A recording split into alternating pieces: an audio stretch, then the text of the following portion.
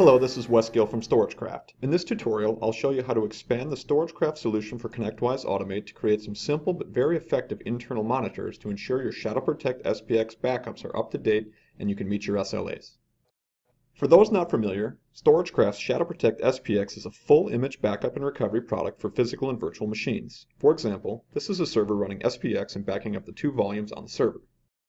The Automate plugin solution allows you to easily install, license, and see backup status and history of all machines running SPX from inside Control Center.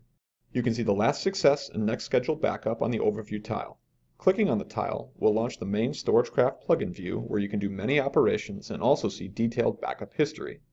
This is very useful for seeing detailed status on demand, but I'll show you now how to leverage the same underlying data that drives this plugin to create internal monitors to ensure backups are up to date and within recovery point objectives required by your service level agreements.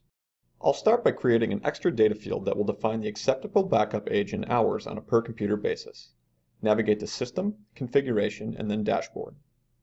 Then click Config, Configurations, Additional Fields, Computers.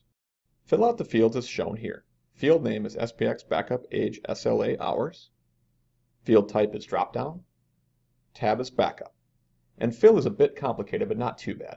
It's a tilde separated list of values that will appear in the dropdown. For example, I have values of no backups expected, 240, 168, and so on.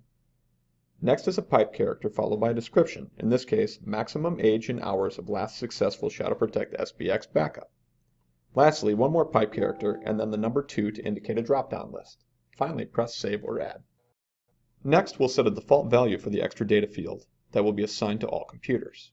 This is also done on the dashboard view. Just click on Config, Additional Field Defaults, Computers, and then Backup. You may need to click Refresh for it to show up. Find the SPX Backup Age SLA Hours field and set the default value. The default value should be your catch-all value for backups being out of date. In this example, I'll set it to 168 hours, which is 1 week, so if I don't set the SLA more specifically, I'll get an alert if a backup is out of date more than a week. Next, we'll create a search to find all computers with a particular SLA value and then build a group for that search. Go to Automation, Searches, View Searches, and then Backup Software and click on Plus Add. I've already created a few, so let's have a look at them. This one is called SPX Backup Age SLA 168 hours, which is a definition of all computers with the SLA age value of 168 hours. It's also limited to computers running ShadowProtect SPX. I've created a few similar searches as well with different values of 24 hours and 4 hours for machines with tighter SLA requirements. Next, we need to make some groups. Press the plus new on the upper left and then Group. Click Backup Management and then Next.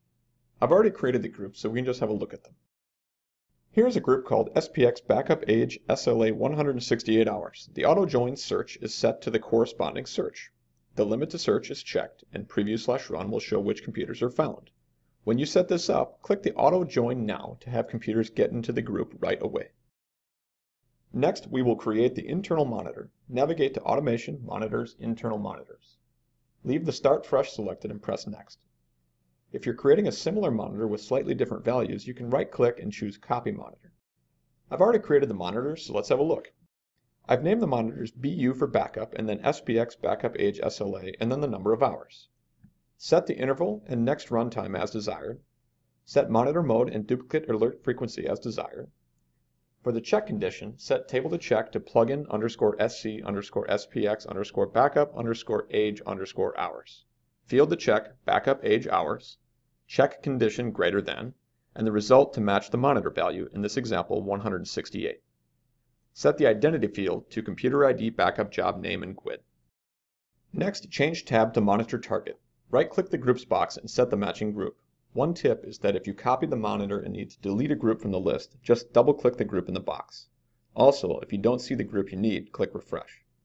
Next, change tab to alerting. Set the alert template as desired. Next, set the alert message on subject the same as the subject on failure.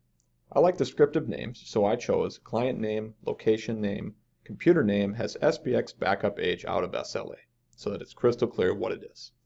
Set the alert message on success or failure to be something descriptive similar to the value shown here. Client name, location name, computer name, SPX backups are result hours old. That'll show exactly how old the backups are when you get the message. Set ticket and report categories as needed, and finally click Add to save the monitor. Next, we'll assign the appropriate SLA values to computers. Go to Computer Management, click the automation icon, click Extra Data Fields, and click on Backup on the left. Set the value in the drop-down and press Save. For this server, I want a tight SLA of 4 hours, so I'll change the value to 4 and click Save. Now, if this computer's backups are out of date more than 4 hours, the 4-hour SLA monitor will detect this, and actions such as creating tickets, sending alerts, etc., defined in the monitor setup will occur. Looking back at our internal monitors page, we see the 168 hours monitor has problems.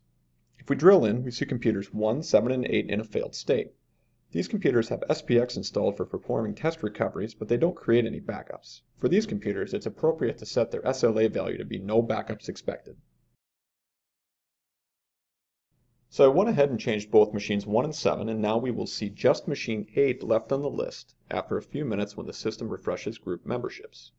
Machine 8 should be backing up, so there must be a problem. Let's have a look at the StorageCraft plugin page. So the backup job is failing, but I see the license status shows unlicensed, so once I activate the SPX license on this computer, backups should begin. But until I correct this, the monitor will stay in a failed state as a reminder of a work item to complete. This concludes the tutorial on simple but very effective internal monitors to ensure your ShadowProtect SPX backups are up to date and you can meet your SLAs. Again, this is Wes Gill from StorageCraft. Please don't hesitate to email me comments, questions, or suggestions for improvement to the StorageCraft Automate plugin. My email address is wesley.gill@storagecraft.com. Thank you.